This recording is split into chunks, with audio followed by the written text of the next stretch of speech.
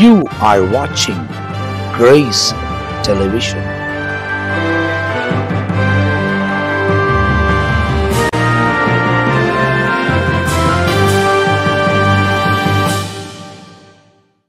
எதுக்கெடுத்தாலும் பயம், சின்ன சின்ன விஷயத்துக்கெல்லாம் பயம். அப்படியே அந்த பயத்தை தான் பிசாசு மூலதனமா ஆக்குறான். அதனால தான் இயேசு சொல்றாரு, கலங்காதபடிக்கு எச்சரிக்கையா இருங்க, பயப்படாதீங்க. நான் வாசிக்கிற ஒரு வசனம் எப்பவுமே வெளிப்படுத்தின விஷயத்தில் வாசிச்சு பாருங்க. வசனம் தெளிவாக சொல்லுது, நரகத்துக்கு போறவங்களுடைய லிஸ்ட்ல ஃபர்ஸ்ட் யார் பேர் இருக்குதாமா? 21ஆம் அதிகாரம் வெளிப்படுத்தல் 21:8 வாசிங்கள்.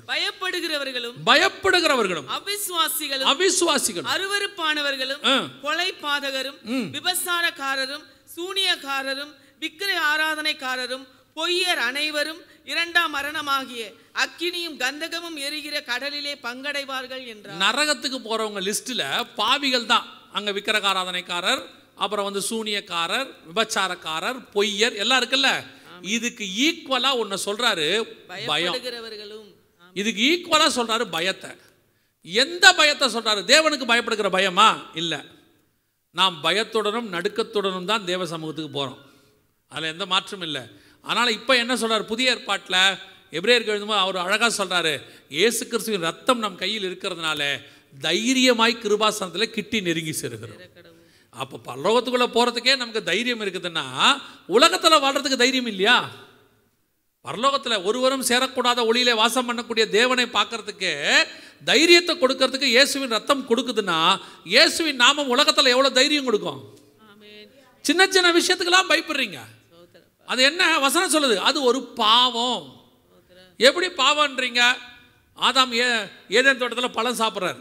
பழம் சாப்பிட்டோன்னே வசனம் சொல்லுது, தேவன் தோட்டத்தில் உலாவுகிற சத்தத்தை கேட்டு பயந்து. 10வது வசனம் 3:10 வாசிங்க. அதற்கு அவன், நான் தேவனுடைய சத்தத்தை தோட்டத்திலே கேட்டு நான் நிர்வாணியா இருப்பதினால் பயந்து. அப்ப என்ன வந்துச்சு? ஃபர்ஸ்ட் பயம் எங்க வருது? பழம் சாப்பிட்ட உடனே பாவம் பண்ற லிஸ்ட்ல என்ன வருது? பயமும் வந்துருச்சு உள்ள. அந்த பயம் தான் இன்னைக்கு இருக்கு. இன்னைக்கு எதுக்கு எடுத்தாலும் பயம். குடும்பத்தை நடத்துறதுக்கு பயம், அப்புறம் ஊழியத்தை நடத்துறதுக்கு பயம், எதிர்காலத்தை பத்தின பயம். அந்த பயம் இப்போ எங்க இருக்கு? உங்க பிள்ளைகளுக்குள்ள இருக்குது. உங்க பிள்ளைகள்ல இருந்து உங்க பிள்ளைகள் வழியாக போயிட்டே இருக்குது. இது வரைக்கும் நடத்தின தேவன் இதுமே நடத்த மாட்டாரா? யோசிச்சு பாருங்க. இது வரைக்கும் நடத்தி கொண்டாந்துருக்கிறாரு. இன்னைக்கு பயம் உங்களுக்கு உச்ச லெவலில். எனக்கு நான் பார்த்த வரைக்கும் சொல்கிறேனே, பயம் எந்த இடத்துல நமக்கு உச்ச லெவலில் வரும் தெரியுமா? பயம் மரணத்தை பற்றி தான் நிறைய பேருக்கு என்ன இருக்குது? பயம் இருக்குது. செத்துருவோமோ அப்படின்னு என்ன இருக்குது? பயம் இருக்குது. ஆனால் விசுவாசிகளுக்கு அந்த பயமும் இருக்கக்கூடாது. ஏன் உலகத்தாருக்கு அந்த பயம் இருக்குன்னா, அவன் செத்துட்டா எங்கே போவோன்னு அவனுக்கு தெரியாததுனால, ஒருவேளை நரகத்துக்கு போயிட்டா என்ன ஆகும்னு சொல்லி அவன் பயப்படுறான். அவன் பூமியில் இருக்கும்போது பயப்படுறான். நான் பூமியில் இருக்கும்போது பயப்பட வேண்டிய அவசியமே இல்லை. இருக்கிற வரைக்கும் தேவன் என்னை பத்திரமாய் பாதுகாக்க வல்லமை உள்ளவராய் இருக்கிறார். ஒருவேளை அவர் எனக்கு மரணத்தை அனுமதித்தால் கூட அதுவும் எனக்கு நல்லதுதான். இதை விட மேலான ஒரு இடத்துக்கு நான் போக போகிறேன். சந்தோஷமான சமாதானமான இடத்துக்கு நான் போக போறேன். ஏன் அந்த இடத்த பார்த்து நான் பயப்படணும்? ஏன் அதை பற்றி கொஞ்சம் பயப்படணும்? பயப்பட வேண்டிய அவசியமே போவேனான்னு சந்தேகம் இருக்கிறவன் தான் பயப்படுவான். ஒரு பெரிய ஊழியக்காரர் ஊழியத்துக்கு போயிட்டு வந்தார். நீங்கள் கேட்டிருப்பீங்க அந்த சாட்சி. ஊழியத்துக்கு போயிட்டு வந்தார். வரும்போது பார்த்தா அவருடைய மனைவி இறந்து கிடக்குறாங்க. இதுக்கு முன்னாடி அவர் எத்தனையோ பேர், 20 பேருக்கு மேலேயே என்னமோ மரித்தவங்கள உயிரோடு எழுப்பியிருக்கிறார். பெரிய பிரபலமான ஊழியக்காரர் எழுப்பியிருக்கிறார். இப்போ வீட்டுக்கு வந்தால் மனைவி மரிச்சிருக்கிறாங்க. எல்லாம் உட்காந்துட்டு இருக்கிறாங்க. அப்போ இவர் என்ன பண்ணார்? ரூமுக்குள்ளே போய் ஆண்டவர்கிட்ட கேட்டார், எத்தனையோ பேரை உயிரோடு எழுப்பினேன். நான் இப்போது உம்முடைய ஊழியத்துக்கு போயிட்டு வந்திருக்கிறேன். என்னுடைய மனைவியை நான் என்ன செய்யணும்? உயிரோடு எழுப்பணும். நான் ஊழியத்துக்கு போயிட்டு வந்தோடனே எனக்கு நஷ்டம் வரக்கூடாது. எனக்கு என் மனைவி வேணும் அப்படின்னு சொல்லிட்டு அந்த வச்சிருந்த சடலத்தை அவர் ஒரு ஆளாக தூக்கி அந்த செவுத்து பக்கம் நிற்க வச்சு இயேசுவின் நாமத்தில் உயிரோட வான்னு அந்த அம்மா வந்துட்டாங்க. அல்லேலூயா வா. இப்போ அந்த அம்மா கேட்டாங்க, எதுக்கு இப்போ என்ன கூப்பிட்டீங்கன்னு கேட்டாங்க. நடந்த சம்பவம் புக்கு இருக்குது. அந்த அம்மா கேட்டாங்க, இப்போ என்னை எதுக்கு கூப்பிட்டீங்க? அவர் சொன்னார், எப்படி நீ இல்லாமல் நான் இருப்பேன்? எனக்கு ஊழியத்துக்கு நீ அவசியம் அல்லவா? அந்த அம்மா சொன்னாங்க, எப்படி நான் இயேசு இல்லாமல் இருப்பேன்? நான் இவ்வளோ நேரம் இயேசு கூட தானே இருந்தேன், உங்கள் கூட இருக்கிறத விட நான் இயேசு கூட இருக்கிறத விரும்புகிறேன், என்னை அமுச்சிருங்கன்னாங்க. அந்த அம்மா உடனே அமுச்சிட்டாங்க, போயிட்டாங்க. 3 நிமிஷம் என்னமோ 5 நிமிஷம் பேசினாங்க. அந்த அம்மா சொன்னாங்க, நான் அவங்க கூட இருக்க மாட்டேன். ஏன்? நான் இருக்கிற வரைக்கும் குடும்பம், கணவர், மனைவி எனக்கு மேலான சந்தோஷம். இதை விட எனக்கு ஒன்று மேலாக இருக்கிறது, அதை நான் பார்த்து விட்டேன். இனி நான் இங்கே இருக்க விரும்பவில்லை. இதைத்தான் பவுல் எழுதுறாரு, எனக்கு ஒன்று நியமிக்கப்பட்டிருக்கிறது, அதை நான் வாஞ்சையாய் தொடர்கிறேன். அப்படி தொடர்கிறவனுக்கு மரணத்தை பத்தின பயம் இருக்காது, ஆனா போனங்கிற நம்பிக்கை இருக்கும். யாருக்கு பயம் இருக்கும்? அங்க போவோமா போக மாட்டோமா நம்பிக்கை இல்லாதவங்களுக்கு ஒரு பயம் இருக்கும். இப்போ யோசிச்சு பாருங்க, மரணமே எனக்கு ஆதாயம். என்ன இருக்கு, அதாவது பிசாசுடைய நம்ம மேல பிசாசுக்கு ஒரு நிர்பந்தமான சூழ்நிலை வந்துடணும். எப்படி வந்துடணும் தெரியுமா? இவனை உயிரோட வச்சா ஆத்மாதாயம் பண்றான், சாவடிச்சா பரலோகத்துக்கு போயிடுவான். இவனை வைக்கவா அனுப்பவா? இந்த நிலைமை யாருக்கு வந்துடணும்? பிசாசுக்கு வந்துடணும். இந்த நிலைமை பிசாசுக்கு இயேசு மேலே வந்துச்சு. இயேசுவை உயிரோடு விட்டோம்னா அவர் பிரசங்கம் பண்ணி, அற்புதம் பண்ணி, அடையாளம் பண்ணி, ஜனங்க ஆயிரக்கணக்கில் என்ன பண்ணுறாங்க? மனம் திரும்புகிறாங்க. ஒரு பக்கம் ஞானஸ்தானம் போயிட்டு இருக்குது. சரி, இவரை கொல்லலான்னு பார்த்தா, சரி ஒரு நாள் பிடிச்சிவிட்டான், ஆளை வச்சு பிடிச்சி சிலுவையில் அரைஞ்சி இதோட இவர் பிரச்சனையை சால்வ் பண்ணலான்னு பார்த்தா, 3ஆம் நாள் உயிரோடு எழும்பி வெறும் எருசலேமுக்குள்ள மட்டும் ஊழியம் பண்ணியிருந்த இயேசு இப்போ உலகம் முழுக்க ஊழியத்தை தொடங்கி விட்டுட்டாரு. இன்னைக்கு உலகம் முழுக்க அத்தனை பேரும் ஊழியம் பண்றான். இப்போ பிசாசு என்ன நினைப்பான்? பேசாம இவரை விட்டுருந்தோம்னா இவர் இஸ்ரவேலோடைய வேலை முடிஞ்சு போயிருக்கும். இப்போ இவரை தொட்டு உலகம் முழுக்க மினிஸ்ட்ரி நடக்குது. அந்த பயம் பிசாசுக்கு உங்க மேலேயும் என் மேலேயும் வரணும். இவனை தொட்டோம்னா, சாவடிச்சோம்னா பரலோகத்துக்கு போயிடுவான். உயிரோட வச்சோம்னா பூமியில் ஊழியம் பண்ணிக்கிட்டே இருப்பான். இவனை என்ன செய்யலாம், அவன் யோசிக்கிறதுக்குள்ள ஊழியத்தை பண்ணி முடிச்சுட்டு போயிடணும். அந்த தைரியம் தான் வேணும். இன்னைக்கு ஊழியக்காரங்களா இருக்கட்டும், விசுவாசியா இருக்கட்டும், இன்னைக்கு நமக்கு ஒரு பயம் இருக்குது. எல்லாத்து மேலே பயம், அத்தனை மேலே. யோசிச்சு பாருங்க, ஒரு காலத்திலும் ஒண்ணுமே இல்லாத காலத்தில் வறுமையில் இருக்கும் போது கூட நாம் தைரியமாய் தேவனை பின்பற்றி வந்தோம். கோலும் கையுமா வந்தோம், பைபிளை தூக்கிட்டு வந்தோம், வீட்டை விட்டு விரட்டி விட்டாங்க, அதெல்லாம் ஒன்றும் இல்லைன்னாங்க. அன்னைக்கு நமக்கு எந்த பயமும் வரவே இல்லை, இல்லையா? எந்த பயமும் வரல. வாழ்ந்தாலும் இயேசுக்காக, மரித்தாலும் இயேசுக்காக, வாழ்ந்தாலும் உம்மோடு தான், மரித்தாலும் உம்மோடு தான். எடுத்துட்டு வந்துட்டோம், பைபிளை தூக்கிட்டு வந்துட்டோம், ஒரு கவலை இல்லை. அன்னைக்கு சாப்பாடு குறைவு இருந்துச்சு, மனசுல சந்தோஷம் இருந்துச்சு. அன்னைக்கு பணம் குறைவா இருந்துச்சு, ஆனா ஊழியத்துல நிறைவு இருந்துச்சு. இப்போ ஊழியம் வளர்ந்துருச்சு, ஆவிக்குரிய வாழ்க்கை வளர்ந்துருச்சு, கர்த்தர் ஆசீர்வதிச்சிட்டாரு, சொந்த வீடு வந்துருச்சு, பணம் கொஞ்சம் இருக்கு பேலன்ஸு. ஆனா இப்போ முழுக்க பயம் மனசுல. பிள்ளைகளுடைய எதிர்காலம் என்னவாய் மாறும்? இவங்களுக்கு இப்படி வச்சுட்டு போறோமே என்னவா மாறும்? என் சொத்தை எனக்கு அப்புறம் யார் பார்த்துப்பா? இப்போ ஆண்டவர் பார்க்குறாரு, ஒன்றும் இல்லாத போது நல்லா தானடா இருந்த, இவ்வளோ வந்த பிறகு ஏன் இவ்வளோ பயப்படுற? ஒன்றும் இல்லாமல் உன்னை நடத்தி கொண்டு வந்த நான், உன்னை நீதிமானாக்கின நான், உன் பிள்ளைகளையும் நடத்தி கொண்டு போவதற்கு வல்லமை உள்ள தேவனாய். எதுக்கு நீ இப்போ இதை போட்டு மண்டையை குழப்புற? எதுக்கு இப்படி யோசிக்கிற? நியாயமா உனக்கு பிபி சுகர் எப்போ வந்திருக்கணும்? சாப்பாட்டுக்கே வழி இல்லாமல் தெருவா அலைஞ்ச காலத்தில் வந்திருக்கணும். அப்போ நல்லா ஆக்டிவாக தானே இருந்த. இப்போ நல்லா சாப்பிட்றதுக்கு டேபிள் ஃபுல்லாக இருக்குது, சாப்பிட முடியல. சாப்பிட்றதுக்கு முன்னாடி 4 மாத்திரை, சாப்பிட்ட பிறகு 4 மாத்திரை. என்னாச்சு? Sugar, BP. எதனால்? ஒன்றும் இல்லை, டாக்டர் சொல்கிறாரு ஒரே டிப்ரெஷன், ஸ்ட்ரெஸ்ஸு, கவலைப்படாதீங்கன்றாரு. ஏன்னா டாக்டர் கவலைப்படாதீங்கன்னா கவலைப்படாமல் இருக்கிறீங்க, இயேசுநாதர் கவலைப்படாதீங்கன்னா கவலைப்படுறீங்க. டாக்டர் கவலைப்படாதன்னு மாத்திரை தான் தருவார், இயேசுநாதர் கவலைப்படாதன்னு சொல்லிட்டு கவலையே எடுத்துருவார். அதான் இயேசு கிறிஸ்து. இன்னைக்கு கலங்குகிற ஒரு இன்னைக்கு, அதுவும் இந்த காலகட்டம், கடைசி காலகட்டம், பூமியே பயத்தில் இருக்கு, என்ன ஆகுமோ ஏதாகுமோ. ஒரு பக்கம் யுத்தம், ஒரு பக்கம் காரியங்கள் எல்லாம் நடைபெற்று கொண்டு இருக்கும் போது, ஒரு பக்கம் கொள்ளை நோய், ஒரு பக்கம் பூமி எதிர்ச்சி, ஒரு பக்கம் இயற்கை பேரழிவு, எல்லாத்தையும் நடக்கும்போது அப்படியே கலங்கி தவிக்கிறாங்க. என்ன ஆகுமோ ஏதாகுமோ, என்ன நடக்குமோ. நான் சொல்வேன், என்ன நடந்தாலும் சரி, நான் இருக்க வேண்டும் என்று கர்த்தர் நியமிக்கிற வரைக்கும் இந்த பூமியை விட்டு என்னை யாரும் எடுக்கவே முடியாது. நான் போக வேண்டும் என்று கர்த்தர் டிசைட் பண்ண பிறகு இந்த பூமியில யாரும் என்னை நிற்க வைக்கவே முடியாது. அப்படி இருக்கும்போது எனக்கு என்ன கவலை? இருக்கிற வரைக்கும் ஜாலியாக சாப்பிட வேண்டியது. நான் அடிக்கடி சொல்வேன், என் பிள்ளைகளை கூப்பிட்டு சொல்லுவேன், உங்களுக்கு நான் என்ன வச்சுட்டு போகிறேன்னு மட்டும் எனக்கு தெரியாது, ஆனால் ஒன்று வச்சுட்டு போவேன், என்னை நடத்தின இயேசுவை உங்களுக்கு வச்சுட்டு போவேன். உங்கள் அப்பா என்ன வச்சாருன்னு பார்க்காதீங்க, ஆனால் இயேசு என்ன வச்சாருன்னு மட்டும் பாருங்கள். ஏன்னா என்னை இந்த வரைக்கும் கொண்டு வந்த இயேசு உங்களையும் கொண்டு வர வல்லமை உள்ளவர். அவரை பிடிச்சிக்கோங்க.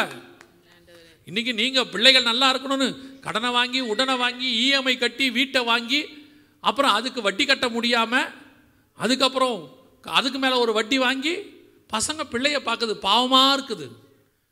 பிள்ளைகள் பாவமாக அப்பா அம்மாவை பார்க்குது. எதுக்கு அப்பா இப்படி ஓடுறாரு, எதுக்கு அம்மா இப்படி ஓடுறாங்க? நம்ம ஒரே வார்த்தை பிள்ளைகளை சொல்லிடுவோம், எல்லாம் உங்களுக்காக தான், உங்கள் எதிர்காலத்துக்காக தான். அவன் பார்த்தான், பரவாயில்ல நம்ம எதிர்காலத்துக்காக அப்பா இவ்வளோ வீடு சேர்த்து வச்சாரு. கடைசியில் பார்த்தா அப்பாவுக்கு உடம்பு முடியாமல் போய் வீட்டை விற்று அப்பாவை பார்த்தாச்சு. டாக்டருக்கு 20 லட்சம் 30 லட்சம் செலவாச்சு. என்ன பண்ணலாம், எங்கள் அப்பா என்னை இவ்வளோ கஷ்டப்படுத்தினார், அதனால் வீட்டை அடமானம் வச்சு எங்கள் அப்பாவுக்கு பார்த்தோம். கடைசியில் அப்பா செத்துட்டார்.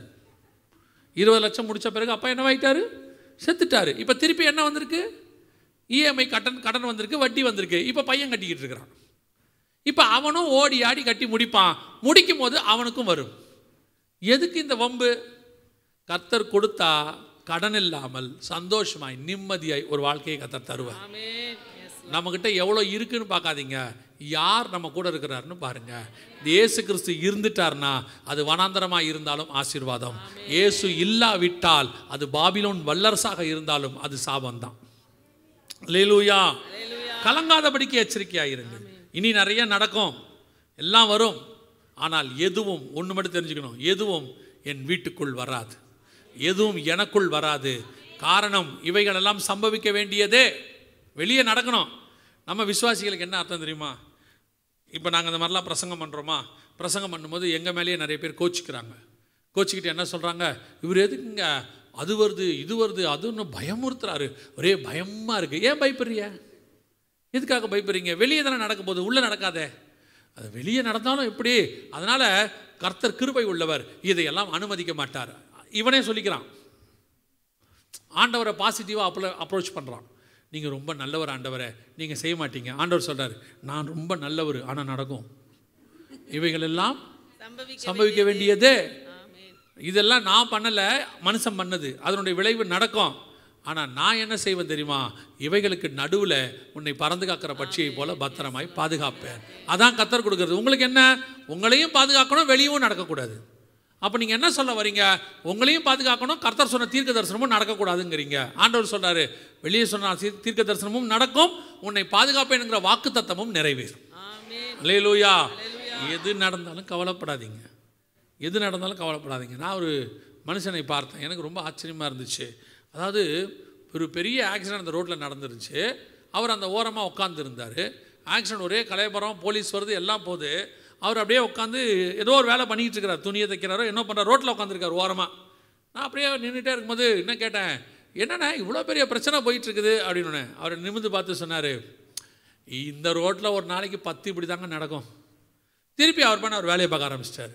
நான் நினச்சேன், இவ்வளோ பெரிய இஷ்யூன்னு சொல்லி நம்ம நின்று பார்க்குறோம், அந்த மனுஷனை பொறுத்த வரைக்கும் அது எப்படி இருக்குது? சாதாரணமாக டெய்லி நடக்கிற ஒரு விஷயம். அவனுக்கே அப்படி இருக்கும்னா உலகத்தை 7000 வருஷமாக பார்க்குற ஆண்டவருக்கு எப்படி இருக்கும்? இதெல்லாம் சம்பவிக்க வேண்டியதே. நீ பயப்படாத, நீ பாட்டு போயிட்டே இருவோம், வேலையை பாரு. சிலர்லாம் ஹைவேஸில் பார்த்தீங்கன்னு சொன்னால் ஆக்சிடென்ட் நடந்துருமா? ஆக்சிடென்ட் நடந்தது, அந்த நடந்தவங்க அங்கே ஏதோ ஒரு வேலை பண்ணிகிட்டு இருப்பாங்க, ரிக்கவரி நடந்துகிட்டே இருக்கும். ஆனால் அந்த ஏரியாவே ஏன் டிராஃபிக் ஆகும் தெரியுமா? இந்த வேடிக்கை பார்க்குற கூட்டம் ஒன்று நிற்கும், இப்படி பார்த்துக்கிட்டே நிற்பான், அப்படிம்பான். அப்புறம் என்ன பண்ணுவான்னு நினைக்கிறீங்க? வண்டி எடுத்துன்னு போயிடுவான். அதாவது இந்த உச்சி கொட்டுறான்ல, அவன் பரிதாபப்பட்டான் அவங்க மேலே. இந்த பயலால் என்ன நடந்துச்சுன்னா, டிராஃபிக் ஜாம் ஆனது மட்டும்தான் மிச்சம். இல்லை இறங்கி போய் காப்பாற்றினா பரவாயில்ல, இல்லை ஒரு ஆம்புலன்ஸுக்கு ஃபோன் பண்ணால் பரவாயில்ல. சிலர்லாம் வண்டியை நிறுத்திட்டு ஜன்னல்லேருந்து எட்டி இப்படி பார்த்துக்கிட்டே நிற்பான். பின்னாடி அவ்வளோ வண்டி நிற்கும், போகவே மாட்டான். அதை வேடிக்கை பார்க்குறதுல என்ன இருக்குது? ஒரு குரூப் இருக்குது. ஒரு குரூப் பார்த்துருக்கீங்களா, அங்கே எல்லாம் ரிக்கவரி ஆகுதுன்னு தெரிஞ்சால் இவன் பண்ணி வேலையை பார்த்துட்டு என்ன செஞ்சுட்டே இருப்பான், போயிட்டே இருப்பான். அவனை பொறுத்த வரைக்கும் அவன் வேலையை அவன் பார்க்க போயிட்டே இருக்குதான். இது அந்த வேலை அங்கே நடக்குது. ஒரு வேலை யாரும் இல்லை, இறங்கி போய் ஹெல்ப் பண்ணுறோம், அது வேறு. போலீஸ் வந்துட்டாங்க, ஆம்புலன்ஸ் வருது, நடக்குது. இவன் பாருங்க அங்கே நிற்க மாட்டான், இவன் என்ன பண்ணிட்டே இருப்பான், கிளம்பி போயிட்டே இருப்பான். அதே மாதிரி தான் உலகத்தில் சம்பவங்கள் நடக்கும். நீங்கள் உங்களுக்கு ஆண்டவர் நியமித்த ஓட்டத்தில் ஓடிக்கொண்டே இருங்கள், எதை குறித்தும் கவலைப்படாதிருங்கள். உங்களை பாதுகாக்க ஒருத்தர் மேலே பறந்து பார்க்குற பட்சியை போல நிற்கிறார். அல்லேலூயா, அல்லேலூயா. இரண்டாவது இயேசு சொல்றாரு, இவைகளை எல்லாம் நீங்கள் காண்பீர்கள், ஆனாலும் கலங்காதபடிக்கு எச்சரிக்கையாக இருங்கள். கடைசியாக ஒரு காரியத்தை நான் சொல்லிட்டு முடிக்க விரும்புகிறேன். வாசிங்க பார்ப்போம். அதே மத்தேயு எழுதின சுவிசேஷம் 24ஆம் அதிகாரம் 23-24 வாசிங்க. அப்பொழுது இயேசு கிறிஸ்து இங்கே இருக்கிறார், அதோ அங்கே இருக்கிறார் என்று எவனாகிலும் சொன்னால் நம்பாதேயுங்கள். ஏனெனில் கள்ள கிறிஸ்துகளும் கள்ள தீர்க்கதரிசிகளும் எழும்பி கூடுமானால் தெரிந்து கொள்ளப்பட்டவர்களையும் வஞ்சிக்கத்தக்கதாக பெரிய அடையாளங்களையும் அற்புதங்களையும் செய்வார்கள். நல்லா கவனிச்சுக்கொள்ளுங்க. மூணாவது, முதல்ல வஞ்சியாதபடிக்கு எச்சரிக்கையாயிருங்கள். ரெண்டாவது, கலங்காதபடிக்கு எச்சரிக்கையாயிருங்கள். மூன்றாவது, நீங்கள் அற்புத அடையாளங்களை கண்டு நம்பாதீங்கள் அப்படின்னு. அற்புத அடையாளத்தை நம்பாதீங்கன்னு சொல்லலை, கள்ள தீர்க்கதரிசிகள் கள்ள போதகர்கள் செய்கிற அற்புதங்களையும் அடையாளங்களையும் நம்பாதிருங்கள். இந்த கடைசி காலத்தில் ஜனங்களை வஞ்சிக்கிற இன்னொரு காரியம் இருக்குது. என்னன்னு கேட்டிங்கன்னு சொன்னால் இந்த அற்புத அடையாளங்கள். ஏன்னா இயேசு அங்கே என்ன சொல்கிறாரு, கூடுமானால் தெரிந்து கொள்ளப்பட்டவர்களையும் வஞ்சிக்கத்தக்கதாக. அடுத்த வஞ்சனை என்ன? முதலாவது வஞ்சனை வசனம். அவங்க சொன்னாங்க, உங்கள் இருதயம் வசனத்தினால் வழி விலகி போய்விடுமோ என்று நான் பயந்திருக்கிறேன்னு பவுல் சொன்னார். இப்போது அற்புத அடையாளம். இதில் இன்னும் கேர்ஃபுல்லாக இருக்கணும். விசுவாசிகள் அதிகம் ஏமாறுறது எதுலன்னா இந்த அற்புத அடையாளத்தில் தான் நிறைய ஏமாறுறாங்க. முதல்ல 2-3 விஷயத்தை நான் வரிசையாக சொல்கிறேன். முதல்ல அற்புத அடையாளம் எதற்காக? அற்புத அடையாளம் எதுக்காக அப்படின்னா, வசனம் சொல்லுது, அவர் அற்புதங்களினாலும் அடையாளங்களினாலும் வேத வாக்கியத்தை உறுதிப்படுத்தினான்னு இருக்கு. மார்க் எழுதின சுவிசேஷம் 16ஆம் அதிகாரத்தை நீங்கள் வாசிக்கும் போது ஒரு வார்த்தை சொல்கிறாரு, அவர் அற்புதங்களினாலும் அடையாளங்களினாலும் வேத வாக்கியத்தை. மார்க் 16. அவர்கள் புறப்பட்டு போய் எங்கும் பிரசங்கம் பண்ணினார்கள். கர்த்தர் அவர்களோடே கூட கிரியை நடப்பித்து அவர்களால் நடந்த அடையாளங்களினாலே வசனத்தை உறுதிப்படுத்தினார். அடையாளங்கள் அற்புதங்கள் எதுக்கு? வசனத்தை உறுதிப்படுத்துறதுக்கு. இன்னைக்கு அற்புத அடையாளம் எதுக்கு? இன்னைக்கு அற்புத அடையாளம் எதுக்காக நடத்தப்படுகிறது? வசனத்தை உறுதிப்படுத்துறதுக்கு நடத்தப்படுதா, இல்லை தன்னை ப்ரொபகண்டா பண்ணுறதுக்காக நடத்தப்படுதா? ஒரு ஊழியக்காரரை பற்றி ஒரு சுவிசேஷகர் வச்சுக்கோங்களேன், ஒரு போஸ்டர் போடுறாங்க.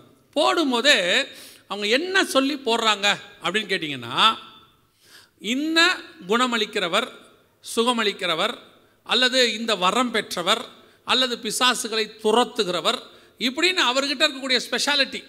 அதாவது டாக்டர்ஸில் பீடியாட்ரிஷியன், கைனகாலஜிஸ்ட்டு அப்படின்லாம் இருக்குதுல்ல, அந்த மாதிரி இவர் அதில் என்னவா இருக்கிறாரு? ஸ்பெஷல் அப்படின்னு போடுறாங்க. எதுக்காக அப்படி போடப்படுது? எங்கேயாவது நல்லா பார்த்துருக்கீங்களா? சத்தியத்தை சத்தியமாய் பேசுகிறவர்னு போடுறானா? ஏன் போட மாட்டேங்கிறாங்க? போட்டால் நீங்கள் போக மாட்டீங்க.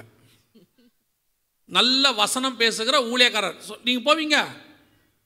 போக மாட்டீங்க. ஆனால் இப்படி போட்டு பாருங்க, நெடுநாளாக இருக்கிற எப்பேற்பட்டதான பிசாசும் துரத்தப்படுகிறது, மாந்திரிகம், பில்லி சூனியம், கட்டுகள் உடைக்கப்படுகிறது. எதுக்கு சொல்கிறேன்? கட்டுகளை அறுக்குகிற கூட்டம். கூட்டத்துக்கு பேர் என்ன கூட்டம்? கட்டுகளை அறுக்கிற கூட்டம். அப்போ தான் நீங்களும் போறீங்க, இல்லைன்னா போக மாட்டீங்க. எதுக்கு அற்புத அடையாளம்? வசனத்தை உறுதிப்படுத்துறதுக்கு தான் அற்புத அடையாளம். அந்த அற்புதங்களையும் அடையாளங்களையும் வச்சுக்கிட்டு கர்த்தர் சொன்ன வசனம் 100% என்ன செய்து நிறைவேறுகிறது. இன்னைக்கு கடைசி காலத்தில் அற்புதங்களை பயன்படுத்துகிறவரும் சரி, அற்புதங்களை பெறுகிற விசுவாசிகளும் சரி, மிஸ்யூஸ் பண்ணுறீங்க. விசுவாசிகள் நல்லா கவனிங்க. நீங்கள் திருந்துட்டீங்கன்னா ஒரு 50 to 60% ஊழியக்காரனை திருத்திடலாம். ஏன்னா ஒரு 50% 60% ஊழியக்காரன் கெட்டு போகிறதுக்கு நீங்கள் தான் காரணம். அதுக்கு தான் சொல்கிறேன், முதல்ல இந்த அற்புத அடையாளம் எடுத்துக்கோங்க. அற்புத அடையாளத்தை நீங்கள் ஏன் இந்த ஊழியக்காரனை தேடி போய் வாங்குறீங்கன்னு எனக்கு புரியவே இல்லை. ஏன் உங்களுக்கு சொல்கிறேன். இந்த அற்புத அடையாளம் யாருக்கு சுவிசேஷகர் செய்கிறாங்கன்னா செய்கிறாங்க, இருக்குது. எதுக்கு செய்கிறாங்கன்னா, இயேசுவை அறியாதவர்கள் இயேசுவை விசுவாசிக்கத்தக்கதாக இந்த அற்புத அடையாளம் நடந்துச்சு. இயேசு லாசருவை உயிரோடு கூட எழுப்பினார், அநேகர் அவரை விசுவாசித்தார்கள். அந்த குருடனை கண் பார்வை வர செய்தார், எல்லாரும் அவரை விசுவாசித்தார்கள். இப்போ எதுக்கு இது செய்யப்படுது? புறஜாதியார் ரட்சிக்கப்படுவதுக்கு. இந்த அற்புத அடையாளம் நடக்கிற கூட்டத்தில் போய் பார்த்தீங்கன்னா இப்போ 80% விசுவாசி தான் உட்காந்துருக்கு. விசுவாசி போய் உட்காந்துக்கிட்டு எனக்கு ஒரு அற்புதம் வேணும், எனக்கு ஒரு அடையாளம் வேணும். எதுக்கு? ஏன் அங்கே நடக்கணும்? வசனம் சொல்லுது ஊழியக்காரனால் நடக்கும் அடையாளங்களாவன இல்லை. புரியுதா நான் சொல்றது? போதகர்களால் நடக்கும் அடையாளங்களாவன இல்லை. ஆனால் என்ன இருக்கு? விசுவாசிக்கிறவர்களால் நடக்கிற. அப்போ நீ விசுவாசி தானே, அப்போ உங்க மூலியமா அற்புத அடையாளம் நடக்கணும் தானே. ஏன் நடக்கல? ஏன் நடக்கலைன்னா நீங்களே விசுவாசிக்கல உங்க மூலியமா நடக்கும். உங்க விசுவாசம் என்ன? அவர் மூலம் நடக்கும், இவர் மூலம் நடக்கும், அங்க நடக்கும், அந்த கூட்டத்தில் நடக்கும். ஆண்டவர் சொல்றாரு அந்த கூட்டத்துக்குலாம் இல்லை, நீ முழங்கால் போட்டினா உங்க வீட்டிலேயே நான் அற்புதங்களை செய்ய வல்லமை உள்ள தேவனா இருக்கிறேன். நீ விசுவாசித்தா உங்க சர்ச்சிலேயே அந்த அற்புதம் அடையாளம் நடக்கும். ஆனா நீங்க சொல்றீங்க நடக்கலையே, அந்த கிரவுண்ட்ல நடந்துச்சே. ஏன்னா உங்க விசுவாசம் அந்த கிரவுண்ட்ல வர ஊழியக்கார வழியா நடக்கும், உங்க விசுவாசம் எங்க சர்ச்சில் நடக்காது. இவன் என்ன சொல்றான் தெரியுமா? இன்னைக்கு இருக்க விசுவாசி, எங்க பாஸ்டருக்கு அந்த பவரே இல்லை. என்ன இல்லை? பாஸ்டருக்கு என்ன இல்லை? ஏன்னா அவர் பவர் ஹவுஸில் வேலை செய்யலை. அவன் சொல்கிறான் அவருக்கு அந்த பவரே இல்லை, அவருக்கு பயங்கர பவர். அப்படியே போனா போதும். நான் சொல்கிறேன் ஒருத்தருக்கு ஒரு வரங்களை ஆவியானவர் பகிர்ந்தளிக்கிறார். யாருக்காக அளிக்கிறார்? வர்றவங்களுக்காக அளிக்கிறார். விசுவாசிகள் 10 வருஷம் 20 வருஷம் ஆயிடுச்சு, நீங்களே சுகமளிக்கிறவர்களாய் மாறணும், நீங்களே அற்புத அடையாளங்களை செய்கிறவர்களாய் மாறணும். பிசாசு உங்களை கண்டு ஓடணும். நீங்கள் பிசாசை கண்டு ஓடுறீங்க, அதனால தான் பிசாசு துரத்துறவர் பார்த்தா உங்களுக்கு பெருசாக தெரியுது. பிசாசு துரத்துறவட்ட அங்கே போங்க, ஆனால் நீங்கள் ஜெபம் பண்ணுங்க, உங்களுக்கே ஓடும். பொதுவாக என்னை பொறுத்த வரைக்கும் என்ன, நான் என் வாழ்க்கையில் நடந்தது சொல்கிறேன். எனக்கு ஒவ்வொருத்தருக்கும் ஒரு வரம் கொடுத்துருக்கார் ஆண்டவர், ஆவியானவர் பகிர்ந்தளிக்கிறார். அதில் ஒருத்தருக்கு ஒரு வரம் இருக்குது. நான் என்ன நினைப்பேன்னா, எனக்கு இந்த ஸ்டடி எடுக்கிற மாதிரி வரம் கொடுத்துருக்குறாரு அப்படின்னு நான் நினச்சிப்பேன். ஒரு நாள் ஆண்டவர்கிட்ட கேட்டேன், ஆண்டவரே எனக்கு இந்த அற்புத அடையாளங்கள்லாம் செய்கிற மாதிரி எனக்கு ஒரு வரம் கொடுக்கக்கூடாதா அப்படின்னு சொல்லிட்டு நினைக்கும் போது அன்றைக்கி வேத பகுதியை எடுத்து வாசிக்கிறேன். வாசிக்கும் போது வேத பகுதி அன்றைக்கி வர்றது எனக்கு, யோவான் ஸ்நானகன் ஒரு அற்புதத்தையும் செய்யவில்லை. ஆண்டவர் உடனே இப்படி பேசிடுவார் நம்மக்கிட்ட, புரியுதா? அப்போ அன்னிலேருந்து சரி நமக்கு என்ன கிடையாது, அந்த வரம் கிடையாது, அற்புத அடையாளம் செய்கிற வரம் கிடையாது. ஆனால் யோவான் ஸ்நானகன் பேசின பேச்சுக்கு ஜனங்க என்ன பண்ணாங்க, வந்தாங்க. சரி ஓகே. ஒரு நாள் திடீர்னு ஒரு கூட்டத்துக்கு போகும்போது பொதுவாக நான் சொல்லிடுவேன், ஏதாவது சுகமளிக்கிற வந்தாலும் ஜெபம் பண்ணுவோம். ஆனால் சொல்லுவேன், இதோ அவர்கிட்ட போங்க நல்லா சுகமாயிரும், இவர்கிட்ட போங்க விடுதலை கிடைக்கும் அப்படின்னு நான் சொல்லிடுவேன். அவருக்கு இன்னொரு ஊழியக்காரோட பேரை சொல்லி அங்கே போயிருங்கன்னு. ஒரு நாள் ஒரு கூட்டத்துக்கு போனேன். போன உடனே ஒரு அம்மாவை கொண்டு வந்து நிறுத்திட்டு இவங்களுக்கு இந்த மாதிரி கொஞ்சம் பிசாசினால் பாதிக்கப்பட்டிருக்கிறாங்க, ஜெபம் பண்ணணும் அப்படின்னு. நான் சொன்னேன், இல்லை இதுக்கு பிசாசு பெற்ற ஜெபம் பண்ணுறவங்களாம் இருக்கிறாங்க, நீங்கள் அவங்ககிட்ட கூப்பிட்டு போங்க. உடனே அவர், இல்லை ரொம்ப தூரத்துலேருந்து காரில் வந்துட்டாங்க, நீங்கள் ஒரு ஜெபம் பண்ணுங்க அப்படின்னு. சரின்ட்டு கண்ணை மூடி இப்படி ஜெபம் பண்ணலான்னு சொல்லிட்டு இப்படி கையை வச்சா அப்போ தான் அந்த அவங்களுக்குள்ளே இருக்கிற பிசாசு வெளியே வருது. நமக்கு தெரியாது. 2 கண்ணும் பெருசாகிடுச்சு, அப்படியே நாக்கெல்லாம் ஒரு மாதிரி ஆகுது. ஃபஸ்ட்டு டைம் கிட்ட பார்க்குறேன் இவ்வளோ தூரத்தில். நமக்கு கை காலெல்லாம் உண்மையிலே உதறுது. ஏன்னா நெச்சத்தை சொல்லணும், அப்போ தான் பிசாசையை பார்க்குறோம். கையை வேற வச்சுட்டோம், எடுக்க முடியாது, வச்சுட்டோம். அது என்ன பண்ணுச்சு அப்படின்னுச்சா, அப்படியே பார்த்துக்கிட்டே நின்று இப்படி திரும்பி பார்க்குறேன், பாஸ்டரையும் காணோம், கூட்டு வந்தவரையும் காணோம், எல்லாமே 10 அடி தள்ளி நிற்கிறாங்க. நான் பட்டு என்ன பாஸ்டர் அப்படின்னா, எவ்வளோ நல்லவங்க பாருங்க. நான் கண்ணை முடிக்கிட்டேன். அதுக்கப்புறம் நமக்கு அது கண்ணை திறந்தோம்னா நம்ம கதை முடிஞ்சு போயிடும். நான் கண்ணை முடிட்டேன், அப்படியே கையை வச்சு ஜெபம் பண்ணி இயேசுவின் நாமத்தில் போ அப்படின்னு பொத்துன்னு போயிடுச்சு. எனக்கு ஒரே சந்தோஷம், பிரைஸ் தி லார்ட், ஹல்லேலூயா, போயிடுச்சு. அவர் பாஸ்டர் வந்து சொல்கிறாரு, அதை அப்படி தான் போகிற மாதிரி செய்யும், மொத்தமாக அனுப்பிட்டு போங்க அப்படின்னு. நான் சொன்னேன், இந்த விளையாட்டெல்லாம் இங்கே வேணாம், இப்போ போச்சு இல்லை, சோத்திரம், பிரைஸ் தி லார்ட். சில நேரத்தில் நமக்கிட்ட அந்த வரம் இல்லாவிட்டாலும் தேவைக்கேற்ப கர்த்தர் அந்த வரத்தை பயன்படுத்த வல்லமை உள்ளவராக இருக்கிறார். ஏன்னா துரத்துகிறவர் கர்த்தர், அவர் நாமத்தில் தான் அது போக போகுது. நமக்கு தேவை விசுவாசம் மட்டும்தான். அப்போ தான் எனக்கு தெரிஞ்சிச்சு, நான் பிசாசு துரத்துகிற ஊழியத்தை செய்கிறவன் அல்ல, தேவைப்பட்டால் அந்த ஊழியம், அந்த நம்ம ஊழியத்தில் அந்த வரம் கிரியை செய்யும். பாருங்க, அந்த வரமே எனக்கு இல்லை, அங்கே கிரியை செய்யுதில்ல. ஏன்? கர்த்தர் உங்களை கொண்டு அதை செய்ய முடியாது. என்னை கொண்டே செய்யும் போது உங்களை கொண்டும் செய்ய வல்லமை உள்ளவராக இருக்கிறார். நீங்கள் இந்த ஊழியக்காரனுக்கு பின்னாடி ஓடுறதை நிறுத்திடுங்க. ஊழியக்காரங்க அவிசுவாசிகளுக்காக வெளியே செஞ்சிட்ருக்குறாங்க, அவங்க செய்யட்டும். அங்கே போய் உட்காந்துக்கிட்டு, ஆண்டவர் இன்றைக்கி எங்கிட்ட எப்படியாவது என் பேர் சொல்லி கூப்பிடணுன்னு கிரவுண்டில் நிற்கிறீங்க. உங்கள் பேர் உங்களுக்கு தெரியாது, மறந்து போச்சுன்னா கூப்பிட சொல்லலாம், நியாயம் தானே? எனக்கு என் பேர் மறந்துருச்சு, ஆண்டவர் எப்படியாவது அவர் என் பேரை ஞாபகப்படுத்தணும்னா நியாயம். உங்கள் பேர் தான் உங்களுக்கு தெரியுமே, எது கூப்பிடணும்? கூப்பிட்டு இப்போ என்ன ஆக போகிறீங்க? முன்னாடி கூப்பிட்டு உங்களுக்கு என்ன ஆதார் கார்டாக கொடுக்க போகிறாங்க? முன்னாடி எப்படியாவது என் பேர் சொல்லி, சரி அவ்வளோ ஆசைப்படுறீங்க, ரோட்டில் யாராவது உங்கள் பேர் சொல்லி கூப்பிட்டா கோவம் வருதா இல்லையா? வருதா இல்லையா? எதுக்கு இப்போ ஒரு தீர்க்கதரிசிகிட்ட போயிட்டு அவர்கிட்ட ஆண்டவர் என்னை பற்றி என்ன சொல்கிறார், எதுக்கு உங்களை பற்றி அவர்கிட்ட சொல்லணும்? நீங்கள் ஜெபம் பண்ணிங்கன்னா உங்ககிட்டயே சொல்ல போகிறாரு. அதுவும் நீங்கள் எப்படிப்பட்ட ஆள் தெரியுமா? ஆண்டவர் என்ன சொல்லணும் நீங்களே வேறு மனசில் நினச்சி வச்சுருப்பீங்க. அவரே சொல்லவும், அதுவும் ஆண்டவருக்கே ஃப்ரீடம் கிடையாது. நீங்கள் எதிர்பார்த்துருக்கிற ஒரு விஷயத்தை அவர் என்ன செய்யணும்? சொல்லணும். அதுவும் அவர் என்ன சொல்லணும்? நீ எதிர்பார்த்துருக்கிற முடிவை கர்த்தர் உனக்கு தருவார். நீங்கள் ஏற்கனவே ஒன்று ரெடி பண்ணி வச்சுருக்கீங்க. இப்போ அந்த தீர்க்கதரிசி அதை சொல்லாமல், நீ ஒரு 18 வயசில் எவ்வளோ பெரிய திருடனாக இருந்த, 22 வயசில் யாரெல்லாம் ஏமாத்தின, 25 வயசில் நீ எப்பேற்பட்ட வேலை ஒன்று செஞ்சனா, நீங்கள் என்ன சொல்வீங்க? இவர் போய் சொல்கிறார். நாங்கள் எதிர்பார்த்தது இந்த தீர்க்க தரிசனம் இல்லை. நாங்கள் எதிர்பார்த்தது என்ன? நாங்கள் ஒன்று நினச்சிக்கிட்டே வந்தோம், அது வேறு சாட்சி சொல்லுவீங்க. நான் நினச்சிக்கிட்டே போனேன், கர்த்தர் அப்படியே சொன்னார். என்ன நினச்சிங்க? நான் ஒரு காரியத்தை நினச்சேன் நடக்கணும்னு. ஆண்டவர் என்ன சொன்னார்? நீ நினைத்தது நடக்கும் என்றார். இவ்வளோதான் மொத்த தீர்க்க தரிசனம் நடந்திருக்கு. சொல்கிறதா என்ன பண்ணியிருக்கணும்? ஏமா நீ ஒன்று நினச்சின்னு வந்திருக்க, நீ இப்படி நினச்ச, உங்கள் மாமியார் சாகணும்னு நினச்ச, நீ நினைத்த காரியம் நடக்கும், போகும்போது உங்கள் மாமியார் செத்துருப்பாங்கன்னா கரெக்டு. இன்றைக்கி என்ன நடக்குது? தீர்க்க தரிசனங்கிற பேரில் நீ உங்கள் இஷ்டப்படி நடக்கணும், நீங்கள் என்ன விரும்புகிறீங்களோ அது நடக்கணும். அதே தான் தீர்க்க தரிசியும் பேசணும். அதான் சொன்னேன், ஒரு 50% 60% ஊழியக்காரங்களை கெடுக்கிறது யாருன்னா இந்த விசுவாசிகள் தான். போய் நின்று அந்த ஆள் நல்லா தான் இருப்பார், அவர்கிட்ட போய் எதையாவது கேட்க, அவருக்கு உண்மையிலே தெரியாது. எல்லாத்தையுமே ஆண்டவர் வெளிப்படுத்தணும் அவசியம் இல்லை. நீங்கள் முழங்கால் போட்டால் உங்ககிட்டயே சொல்லணும். உங்ககிட்ட சொல்ல வேண்டியது நீங்கள் சோம்பேறித்தனமாக முழங்கால் போடுறதே கிடையாது. சில விசுவாசிலாம் வந்து பாஸ்டர்கிட்ட சொல்லும், பார்த்துருக்கீங்களா, எனக்காக நீங்கள் உபவாசம் போட்டு ஜெபம் பண்ணுவீங்களா பாஸ்டர்? ஏன் உங்களுக்கு அவர் போடணும்? ஏன் நீங்களே போடுங்களேன். இது போடாது.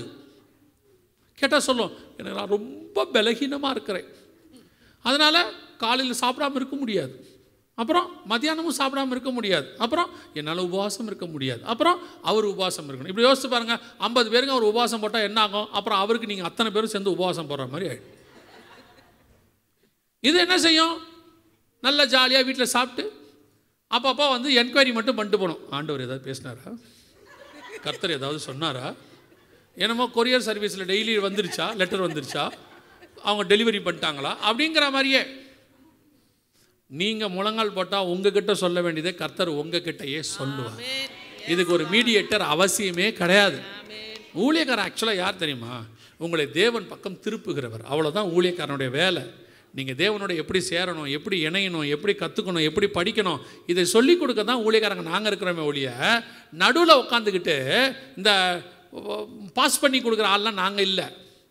நிறைய பேர் அப்படியே வந்துட்டு எங்ககிட்ட சொல்லி, ஆண்டவர்கிட்ட சொல்லுங்கள், பேர் இந்த பேர், குளம் இந்த குளம், நட்சத்திரம் இந்த கோத்திரம், இதை பார்த்துட்டு நீங்கள் சொல்லுங்கன்னா நாங்கள் உள்ளே போய் பேர் குளம் நட்சத்திரத்தெல்லாம் சொல்லி வரும்போது வாழைப்பழத்தை கையில் கொடுத்து நீ நன்றாக இருப்பாய். நீங்கள் அந்த மாதிரி எங்களை வச்சுருக்கீங்க. இப்போ நாங்கள் அந்த மாதிரி ஆள் இல்லை. நீங்களே போங்க, நீங்களே கதவை சாத்துங்க, நீங்களே முழங்கால் படிக்கிடுங்க, கத்துங்க, கதறுங்க, பதில் சொல்கிற வரைக்கும் காலை விடமாட்டேன்னு சொல்லுங்கள். கர்த்தர் பேச வல்லமை உள்ள தேவனாக இருக்கிறார். இந்த அற்புத அடையாளங்களை நம்பித்தான் நீங்கள் ஏமாந்து போகிறீங்க. நிறைய விசுவாசி ஏமாறது இங்கே தான் இருக்குது. அதனால் என்ன பண்ணுறான் தெரியுமா? பிசாசு உங்களை யூஸ் பண்ணிக்கிறான். பிசாசு என்ன யூஸ் பண்ணுறான்? வாசிங்க, வெளிப்படுத்தின விசேஷம் 16ஆம் அதிகாரம் 14. அவைகள் அற்புதங்களைச் செய்கிற பிசாசுகளின் ஆவிகள். அவைகள் பூலோகமெங்குமுள்ள ராஜாக்களை சர்வ வல்லமையுள்ள தேவனுடைய மகா நாளில் நடக்கும் யுத்தத்திற்கு கூட்டிச் சேர்க்கும்படிக்கு புறப்பட்டு போகிறது. பிசாசும் செய்யும். அதைத்தான் சொல்கிறேன். அற்புதங்களை செய்கிறது யாருன்னு பார்க்கணும், அற்புதங்கள் ஏன் செய்யப்படுகிறதுன்னு பார்க்கணும். அதுதான் ரொம்ப முக்கியம். அற்புத அடையாளத்தை யார் வேணாலும் செய்யலாம். புறஜாதியாரும் செய்வார்கள். புறஜாதியாரில் ஒரு சில ஊழியக்காரர்கள், அவங்க தேவனை அறியாதவங்க கூட என்ன பண்ணுறாங்க, அற்புதம் நடந்ததா சொல்கிறாங்க. பைபிள் சொல்லுது பிசாசும் செய்யும். அதுக்கு தான் உங்களுக்கு சொல்கிறேன், நீங்கள் தேவன்கிட்ட போங்க, தேவன் உங்களுக்கு அற்புதங்களை செய்ய வல்லமை உள்ளவர். நீங்கள் அந்த ஊழியக்காரனுக்கு பின்னாடி ஓடி அந்த ஊழியக்காரனை நீங்கள் அப்படியே விக்கிரகம்னா ஹீரோ மாதிரி மாற்றி கடவுளுக்கு ஈக்குவலாக மாற்றிடுறீங்க. ஒரு இடத்துல எப்படி ஊழியக்காரனை மாற்றிடுறீங்க தெரியுமா? ஐயோ அவர் இல்லாட்டி நான் இருக்க மாட்டேன், அவர் சொன்னால் சரிதான், அவர் தான் எல்லாம், அவர் தான். எதுக்கு அவர் தான்? அவர் யார்? உங்களை பரலோகத்துக்கு கூட்டிகிட்டு போக போகிறாரு. உங்களை பரலோகத்துக்கு கூட்டிகிட்டு போகிறவர் ஒரே ஒருத்தர் இருக்கிறார், அவர் தான் ஆண்டவராகிய இயேசு கிறிஸ்து. அவரை தவிர வேற ஒருத்தரும் பரலோகத்துக்கு கூட்டு போக முடியாது. நீங்கள் இந்த ஹீரோ வர்ஷிப்பெல்லாம் நிறுத்திட்டு, ஊழியக்காரனுக்கு பின்னாடி அலையிறதை நிறுத்திட்டு, உங்களுக்கு ஒரு சபை, உங்களுக்கு ஒரு ஊழியக்காரர் கொடுத்துருக்காரு, அவர் சொல்கிறத கேளுங்க, வசனத்தை படிங்க, நல்ல ஆவியில் நிரம்புங்க, நல்லா ஜெபம் பண்ணுங்க, கர்த்தர் உங்களை பரலோகத்துக்கு கூட்டிகிட்டு போக வல்லமை உள்ளவராக இருக்கிற. இதை விட்டுட்டு என்ன பண்ணுறீங்க, ஹீரோ வர்ஷிப் மாதிரி ஆக்கிடுறீங்க ஊழியக்காரனை. இல்லை, அவர் சொன்னால் கரெக்டாக நிறைய பேர் போடுறான். இப்போ எங்களுடைய கமெண்ட்லேயே போடுவான், M.D.Jagan சொன்னால் கரெக்டாக இருக்கும். இருக்காது, தப்பாகவும் வாய்ப்பு இருக்கிறது. ஆவியானவர் சொல்கிறது மட்டும்தான் கரெக்டாக இருக்கும். மனுஷன் தவறு செய்வதற்கு வாய்ப்பு இருக்குது, ஏன்னா அவன் மனுஷன். எங்கள் செய்தியிலேயே எத்தனையோ தடவை ஆரம்பத்தில் சொன்ன மிஸ்டேக்ஸை நாங்கள் திருத்தியிருக்கோம். பின்னாடி நாங்களே சொல்லியிருக்கோம், நாங்கள் தப்பாக சொல்லிட்டோம், இதான் கரெக்டுன்னெலாம் கூட சொல்லியிருக்கோம். வி ஹாவ் அ சான்ஸ் தப்பாக சொல்கிறதுக்கு. ஊழியக்காரனை பிடிக்கிறத நிறுத்துங்க, ஊழியக்காரங்கிட்ட கேளுங்க, கர்த்தர் கொடுக்குற வார்த்தையை உட்காந்து கேளுங்க, எப்படி ஆண்டவர்கிட்ட நெருங்கணும்னு கேளுங்க, எப்படி ஜெபம் பண்ணணும்னு கேளுங்க, எப்படி பைபிள் வாசிக்கணும்னு கேளுங்க, இதெல்லாம் கேளுங்க. இதெல்லாம் கேட்டுட்டு அதன்படி செய்யுங்க. ஆண்டவரே உங்கள் மூலமாக அற்புதங்களை செய்ய வல்லமை உள்ளவராக இருக்கிறார். உங்கள் பெங்களூர்லேயே இந்த அற்புத அடையாளங்களை வைத்து ஜனங்களை ஏமாற்றுகிறவர்கள் அதிகரித்து கொண்டே போகிறாங்க. ஒரு சில காரியங்களை மாத்திரம் நான் சொல்லிவிட்டு உங்களுக்கு முடிக்கிறேன், கவனிங்க. அற்புத அடையாளங்களை செய்கிற ஊழியர்கள் ஏன் செய்கிறார்கள் என்று பாருங்கள். முதல்ல ஒன்று புரிஞ்சுங்க, அற்புத அடையாளம் எதுக்காகனா, யார் அந்த தேவையோடு வந்திருக்கிறாங்களோ அவங்களுக்காக. புரியுதா? அவங்களுக்கு தான் அற்புத அடையாளம். இங்கே இப்போ அற்புதம் எப்படி நடக்குது, ஒருத்தர் உங்கள் ஊர்லேயே செஞ்சாங்க. திடீர்னு இந்த மாதிரி ஒரு பாட்டில் எடுத்து தண்ணியை திராட்சரசமாய் மாற்றப் போகிறார் பாருங்கள் அப்படின்னு சொன்னாங்க. காட்டும் போது அப்படியே அந்த பாட்டிலை எடுத்து ஓப்பன் பண்ணி ஒருத்தர்கிட்ட கொடுக்குறாரு. தம்பி குடிச்சு பாருங்க அப்படிங்கிறாரு. அந்த குடிக்கிற ஆள் கூட அவங்க ஆள் மாதிரி தான் இருக்குது, அது வேறு ஆளாக கூட இருந்துட்டு போட்டோம். தண்ணியை குடித்தாச்சு. குடித்த உடனே அவர் சொல்கிறாரு, ஆமாம் திராட்சரசமாக தான் இருக்குது அப்படின்னாரு. அப்போ ஒருத்தர் சொன்னார், பாருங்கள் தண்ணி திராட்சரசமாக மாறிடுச்சுன்னாரு. நான் சொன்னேன், தண்ணி திராட்சரசமாக மாறினது இருக்கட்டும், அவர் எதுக்கு இப்போ மாற்றினார்? தண்ணியை இப்போ எதுக்கு திராட்சரசமாக மாற்றினார்? இயேசு ஏன் தண்ணியை திராட்சரசமாக மாற்றினார்? அங்கே தேவைப்பட்டது மாற்றினார். ஏன் இயேசு கிறிஸ்து கடல் மேலே நடந்து வந்தார்? அங்கே புயல் வீசிச்சு, போட்டில் வர முடியாது, அதன் மேல் நடந்து வந்தார், காற்றையும் கடலையும் அடக்கினார். அதானே உண்மை. அப்போ இயேசு கிறிஸ்து செய்கிற ஒவ்வொரு அற்புதத்துக்கு பின்னாடி என்ன இருக்குது? ஒரு தேவை இருக்கு.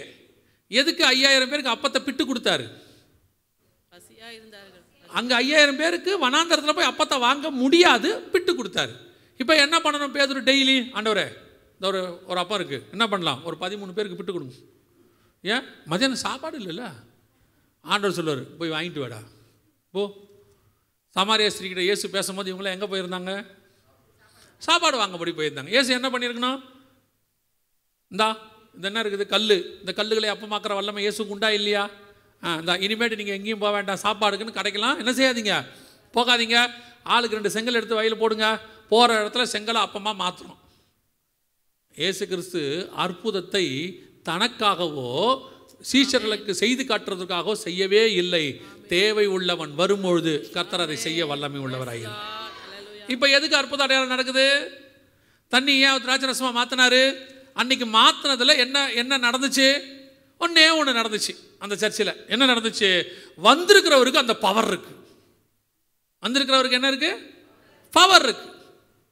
அடுத்து சொல்றாங்க, எல்லாம் உங்க ஊர்ல நடக்குது. பர்ஸை எடுத்து பாருங்கள், பணம் வருகிறது. அந்த பணத்துக்கு பேர் என்ன பணம்? மிராக்கிள் மணி. அந்த மணிக்கு பேர் என்னது? நான் சொல்கிறேன் 100% வராது. ஏன் வராது? Very simple. இயேசு கிறிஸ்து பணம் கொடுக்கணும்னா கவர்மெண்ட்டு பணத்தை அவர் பரலோகத்தில் அடிக்கணும். ரிசர்வ் பேங்க் ஆஃப் இந்தியான்னு போட்டு அவர் என்ன பண்ணணும்? அடிக்கணும். அடித்தா அந்த நோட்டுக்கு பேர் என்ன நோட்டு? கள்ள நோட்டு. அந்த நோட்டில் ரிசர்வ் பேங்க் கவர்னர் கையெழுத்து போடணும். அந்த கையெழுத்தை பரலோகத்தில் யார் போட்டாலும் அந்த கையெழுத்துக்கு பேர் என்னது? ஃபோர்ஜரி. எப்படி இயேசு பணம் கொடுப்பார்? ரோம சாம்ராஜ்யத்தில் டேக்ஸ் கட்ட சொல்கிறாங்க. இயேசு கிறிஸ்து பேதுரு வந்து கேட்குறாரு, இந்த மாதிரி டேக்ஸ் கட்ட சொல்கிறாங்க. அவர் என்ன பண்ணியிருக்கணும்? இந்தா ஒரு கை மண்ணள்ளி கொடுத்துருக்குறேன், என்ன பண்ணணும்? பாக்கெட்டில் வச்சுக்கோ, போகும்போது எடுத்துப்பார், தங்கமாக மாறி இருக்கும். அப்புறம் என்ன பண்ணணும்? போகிற இடத்துலலாம் கொஞ்சம் கொஞ்சமாக தங்கத்தை கொடுத்து வேலையை முடியும் இல்லையா? அதானே செஞ்சுருக்கணும். இப்போ அப்படி தான் சொல்கிறான். கூட்டத்தில் என்ன நடக்குதாம்மா? தங்கம் கொட்டுதாம்மா. கூட்டத்தின் முடிவில் ஜெப நேரத்தில் தங்க துகள்கள் கொட்டியது. நான் சொல்கிறேன், ஐயா நான் அதை 100% ஒத்துக்கிறேன். அந்த ஊழியக்காரரை பிடிங்க, விட்டுறாதீங்க. 1 வருஷம் புக் பண்ணுங்க, 3 ஷிஃப்ட்டு போடுங்க. காலையில் 10 மணிக்கு ஒரு மீட்டிங்கு, மதியம் 4 மணிக்கு ஒரு மீட்டிங்கு, சாயங்காலம் 6 மணிக்கு ஒரு மீட்டிங்கு. அவர் பேசக்கூட வேணாம், ஜெபம் மட்டும் பண்ண சொல்லுங்கள். தங்கம் கொட்டிக்கிட்டே இருக்கட்டும், அள்ளிக்கிட்டே இருப்போம், மொத்த கடனையும் அடிச்சிருவோம். இதை விட நமக்கு எப்படி ஈஸியாக பணம் கிடைக்கும்? எவ்வளோ கேட்கவே எவ்வளோ ஒரு தப்பாக இருக்குது பாருங்க. இதைத்தான் நீங்கள் நம்புகிறீர்கள். இவங்க ஒரு 4 பேரை வச்சு சொல்லுவாங்க. ஐயோ அன்றைக்கி ஒருத்தன் சொல்கிறான், அதாவது பரபரப்பில் சாட்சி சொல்லும் போது என்ன சொல்கிறோன்னு தெரியாமல் சொல்லிட்டான். அன்றைக்கி சொல்கிறான் சாட்சியில், எனக்கு என்னுடைய அக்கௌண்ட்டில் 50,000 ரூபாய் பணம் வந்திருக்கிறது, இது 3 மாதத்துக்கு முன்னால் க்ளோஸ் பண்ண அக்கௌண்ட்டு, அதில் வந்திருக்குன்ட்டான். க்ளோஸ் பண்ண அக்கௌண்ட்டில் பணம் வந்ததாகவே இருக்கட்டும், எப்படி எடுப்பேன்? இப்போ அதான் அக்கௌண்ட்டு க்ளோஸ் ஆகி போச்சே, எப்படி எடுப்பேன்? புரியுதா உங்களுக்கு? சொல்கிற பொய்யை கூட ஒழுங்காக சொல்ல தெரியாத ஆட்கள் இவங்கெல்லாம். அப்போ தேவன் பணம் கொடுக்க மாட்டாரா? கண்டிப்பாக கொடுப்பார். ஆனால் இப்படி தரமாட்டார். அவர் உன்னுடைய ஸ்டேட்டஸையே உயர்த்த வல்லமை உள்ளவராக இருக்கிறார். ஏற்ற நேரம் வரும்போது பலத்த கரத்துக்குள் அடங்கியிரு. ஏற்ற நேரம் வரும்போது உயர்த்துவார். உன் வேலையை ஆசீர்வதிப்பார், உன் உழைப்பை ஆசீர்வதிப்பார். உண்மை உள்ள மனுஷன் பரிபூர்ண ஆசீர்வாதங்களை பெறுவான். இதெல்லாம் யார் தெரியுமா? அந்த உழைக்காமல் சும்மா சாப்பிடணும்னு நினைக்கிற குரூப்பு. அப்படியே ஜாம் பண்ணிக்கிட்டே இருக்கணும்.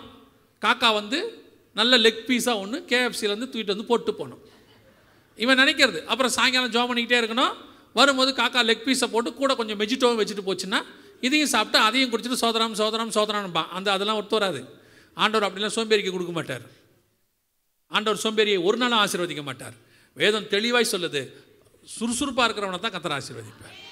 இதெல்லாம் ஒரு குரூப்பு இப்படி அங்கேருந்து வரும், இங்கேருந்து வரும். இப்போ சமீபத்தில் ஒரு சாட்சி, என் தம்பி ஒருத்தன், ரொம்ப தெரிஞ்ச தம்பி, நல்ல உழைப்பாளி. ஆனால் உழைக்கிறான், காசு வருது. ஒரு காலத்தில் அவன் வாங்கின கடன் பெருசாக மாறிடுச்சு. கடன் அடைக்க முடியாத சூழ்நிலை. அவனுக்கு வர சம்பளத்தில் வட்டி தான் கட்ட முடியுது. ஆனால் அவனுக்கு அதுக்கு நடுவில் ஒரு ஊழியம் செய்கிறதுக்கு ஒரு வாய்ப்பு கிடச்சிச்சு. அதில் அவன் கஷ்டப்பட்டு அந்த ஊழியத்தையும் செய்வான், அதே நேரத்தில் அவன் வேலையும் செய்வான். நைட்டெல்லாம் வண்டி ஓட்டணும், டிரைவர் அவன். நைட்டெல்லாம் வண்டி ஓட்டணும், பகலில் உட்காந்து ஊழியம் செய்வான். அந்த புக்கு ஒன்று செய்வான் ஆப்பில். அது ரொம்ப படித்தவங்க செய்ய வேண்டிய வேலை, ஆனால் அவன் செய்வான். அவ்வளோ கஷ்டப்பட்டு அவன் செஞ்சிட்டே இருந்தான். கிட்டத்தட்ட அந்த மாதிரி ஒரு 2-3 வருஷம் உழைச்சான். ஒரு நாள் வந்தது, ஒரு மனுஷன் கூப்பிட்டாரு, உங்களுக்கு ஏதாவது கடன் இருக்குதா அப்படின்னு கேட்டார். இப்போ அவன் சொன்னான், ஆமாம் இருக்குது. எவ்வளோ இருக்கும் அப்படின்னு கேட்டார். இவனுக்கே கணக்கு மொத்தமாக தெரிலங்க, நிறையா இருக்குது, எல்லாத்தையும் எழுதுங்க பார்ப்போம் அப்படின்னாரு. எல்லா கடனையும் எழுதி முடித்து இவ்வளோ இருக்குதுன்னு சொன்னான். ஒரே செக்கில் மொத்த கடனையும் அடைச்சிட்டு அந்த மனுஷன் போயிட்டார். அல்லேலூயா. கர்த்தர் அற்புதங்களை செய்ய வல்லமை உள்ள தேவன். ஆனால் யாருக்கு செய்வார்? உழைக்கிறவனுக்கு செய்வார். அவன் 2 வருஷம் 3 வருஷம் கர்த்தருக்காக இரவும் பகலும் வேலை செஞ்சான். கர்த்தர் அவன் உண்மையை பார்த்தாரு, அற்புதங்களை செய்து கர்த்தர் அதை செய்து உறுதிப்படுத்தினார். அந்த தேவன் இன்னும் ஜீவனோடு கூட தான் இருக்கிறார். அவர் உங்களுக்கும் எனக்கும் அந்த அற்புதங்களை செய்ய வல்லமை உள்ளவராக இருக்கிறார். நீங்கள் இந்த மாதிரி ஆட்களுக்கு பின்னாடி என்ன செய்யாதீங்க? ஓடாதீங்க.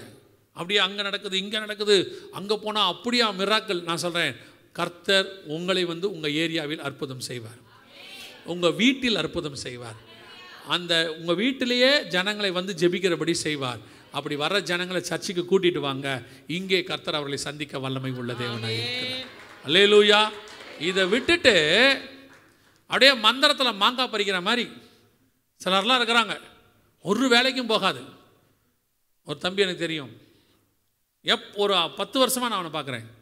என்னடா தம்பி ஆண்டவர் ஊழியத்துக்கு அழைச்சிருக்கிறாருன்னு 10 வருஷத்துக்கு முன்னாடி சொன்னான். ரொம்ப நல்ல விஷயம்டா, ஸ்தோத்திரம். அப்புறம் ஒரு 2 மாதம் கழித்து பார்ப்பேன், என்னடா ஜோம் பண்ணிக்கிட்டு இருக்கிறேன் முடியும் மண்டையாட்டுவான். 5 வருஷமாக மண்டையாட்டுறான்.